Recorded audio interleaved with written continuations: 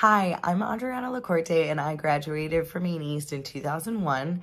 I did a ton of fine arts classes and extracurriculars. I was in chorus, photography, broadcasting, theater, dance, literally anything I could do, I was probably doing, which is kind of how my career has been too.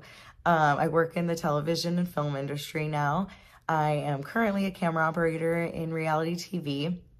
And I've done everything from producing to casting, a little bit of post. And yeah, I mean, oh, and I had a radio show at Maine East. God, I loved that.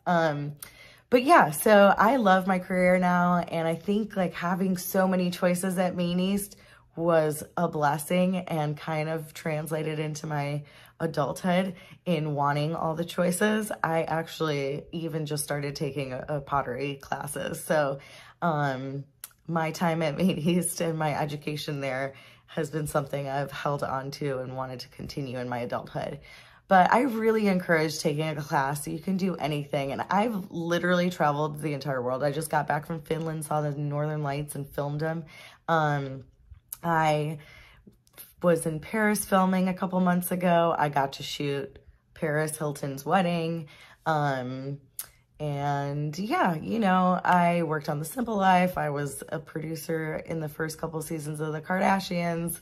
And then was a camera operator on the last one.